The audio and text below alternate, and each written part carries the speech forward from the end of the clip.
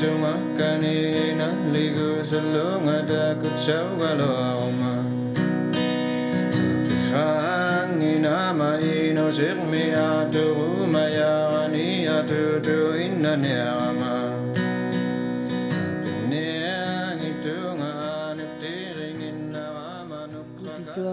These things, the khudleqan especially, was a very extremely important tool because it is our own survival tool.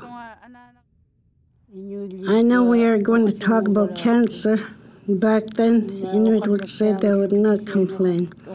Back then, when elders used to talk about illnesses, we were taught that whatever you did, if it was positive or negative, it will come back to you, and that's how you will get sick. That's what I think about cancer. It's because what you did to other people negatively will come back to you, and you will get sick from that. That's how we were taught when I was young. Because we were taught by the elders, we get sick by ourselves. We do. And that's what I believe. If you do something negative to another person, it's going to come back to you and you're going to get sick from it. That's how I was taught, and that's how I believe cancer got created. My children, I would tell them, if you don't want to get sick, you better treat other people positively. No one person can be happy all the time. Even though you have to be happy, try to be happy, even though the circumstances are extremely negative. Sometimes we treat each other really good. Sometimes we treat each other really bad. And for that reason, our fellow Inuit, we have to love them. We have to respect them and care for them. Well, for me, I know that smoking cigarettes is very unhealthy. Also, the doctors nowadays always tells us that smoking cigarettes is very unhealthy. Well, back then, we used to tell each other to live positively, even if you used to smoke cigarettes. I stopped smoking cigarettes in 1988 because I used to cough so much, and that I realized that smoking cigarettes by myself was very unhealthy.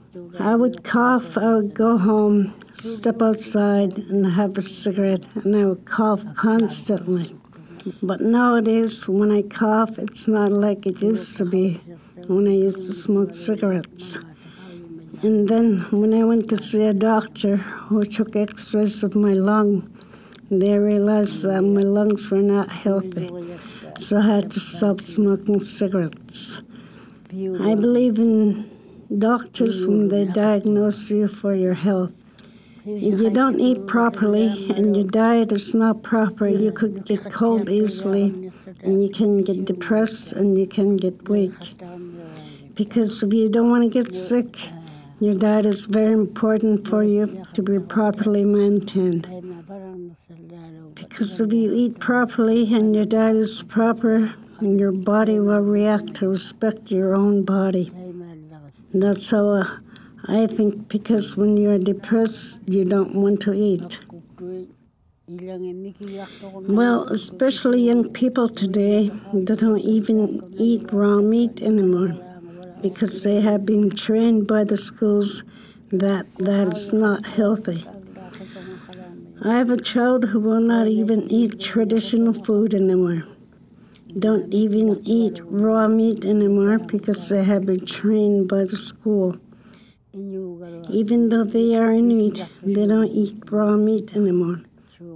But back then, that's what we used to eat, because we know that if you eat raw meat, that is healthy. And that's what I think we should be telling our younger generation, that food is very important to your diet for you to be healthy. It's according to your diet that you can either be healthy or unhealthy. You tell your fellow Inuit that you love them and that you have to live well together. and do not harm each other. Live an ongoing life. You should be able to treat each other, human beings, properly, respectfully. Don't tell them that they are bad human beings. If you want to be treated right by other people, you have to treat other people right.